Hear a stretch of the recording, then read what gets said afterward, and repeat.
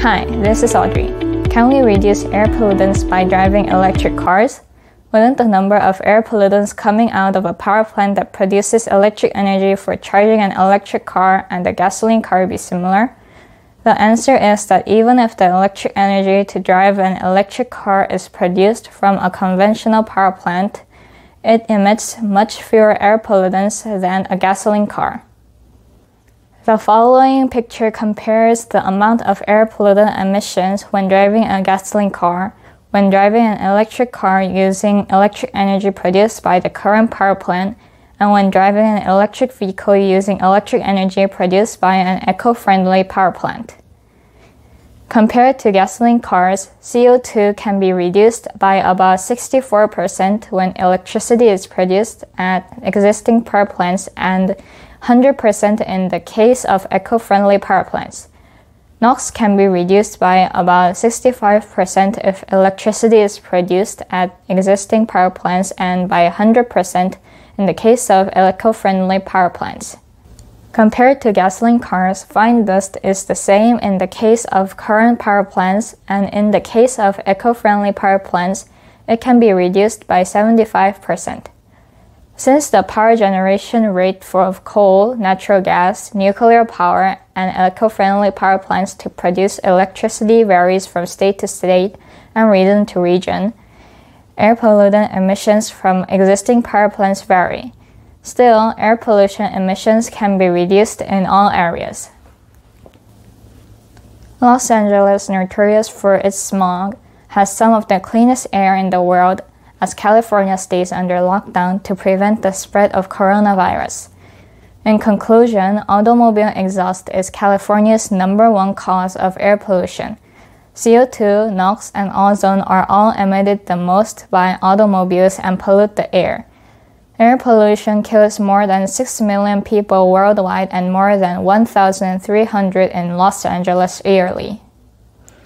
Most of the air pollutants emitted from transportation can be eliminated by replacing a vehicle that uses a gasoline or diesel engine with an electric vehicle that uses a battery or a hydrogen fuel cell and an electric motor. Today, I will review electric vehicles using a battery or a hydrogen fuel cell in more detail. Electric vehicles use electric energy to drive an electric motor to rotate the wheels. It does not generate driving energy by directly burning fossil fuels such as gasoline or diesel engines, but merely converts stored electric energy into driving power.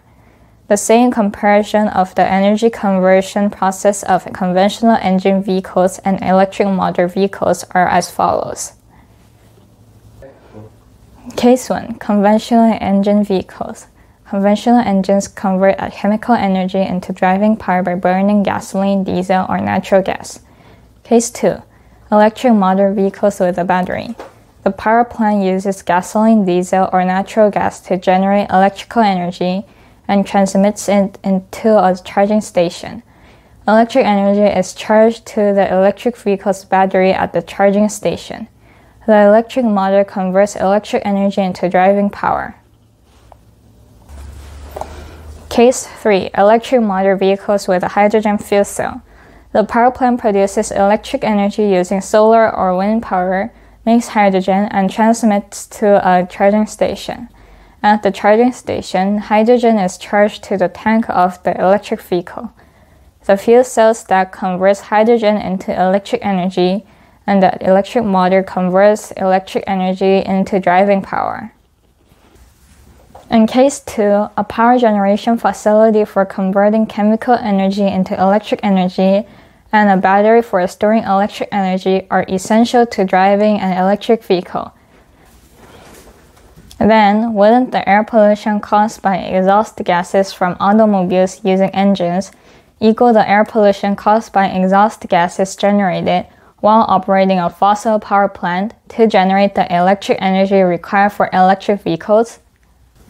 Many studies show that driving an electric vehicle using electric energy generated from a power plant has higher efficiency and lower emissions than conventional vehicles driven using gasoline or diesel. The chart below indicates that the mileage per gallon of fuel for conventional vehicles must be significantly increased to keep air pollution the same when using electric cars powered by electric energy generated by power plants located in most states in the United States. At the Earth Justice site, electric vehicles have a smaller carbon footprint than gasoline-powered cars, no matter where your electricity comes from. The electricity that charges and fuels battery electric and plug-in hybrid vehicles come from power grids, which rely on a range of sources, from fossil fuels to clean, renewable energy. Energy grids can vary from one state to another, which means that the carbon footprint of driving an electric vehicle ranges depending on the source of its electricity. Earth Justice attorneys are working across the country to bring 100% clean energy, but on our way there, a portion of the electricity in this country will continue to be generated by the burning of fossil fuels.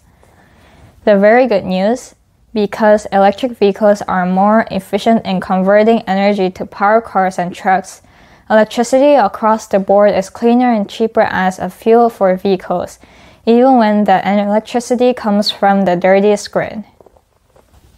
Running electric or hybrid cars on the grid in any state has lower greenhouse gas emissions than gasoline-powered cars, as revealed in a study by experts at the Union of Concerned Scientists.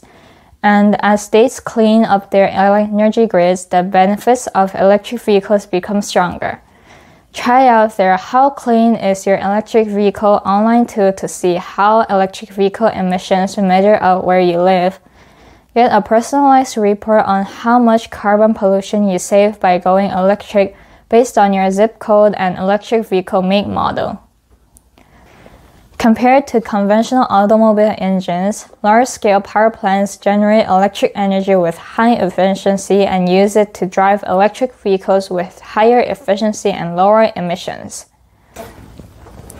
As the Union of Concerned Scientists cite, David Richmond said, "One of the questions I'm most frequently asked about electric vehicles is, are they really a cleaner option? While it's obvious that a fully electric vehicle eliminates tailpipe emissions, people often wonder about the global warming emissions from generating the electricity to charge an electric vehicle. The latest data affirms that driving on electricity produces significantly fewer emissions than using gasoline and is getting better over time." To compare the climate-changing emissions from electric vehicles to gasoline-powered cars, we analyzed all the emissions from fueling and driving both types of vehicles. For a gasoline car, that means looking at emissions from extracting crude oil from the ground, moving the oil to a refinery, making gasoline and transporting gasoline to filling stations, in addition to combustion emissions from the tailpipe. For electric vehicles, the calculation includes both power plant emissions and emissions from the production of coal, natural gas, and other fuels power plants use. When looking at all these factors, driving the average EV is responsible for fewer global warming emissions than the average new gasoline car everywhere in the US. In some parts of the country, driving the average new gasoline car will produce 4 to 7 times the emissions of the average EV. For example, the average EV driven in upstate New York has emissions equal to a 231 mpg gasoline car. And in California, a gasoline car would need to get 122 mpg to have emissions as low as the average EV. In summary, the conclusions are as follows. First, electric vehicles which use energy generated from power plants using coal or oil are not a completely green solution but emit fewer air pollutants than conventional engine vehicles. Second, electric vehicles using energy from green power plants are almost eco-friendly, generating almost no air pollutants.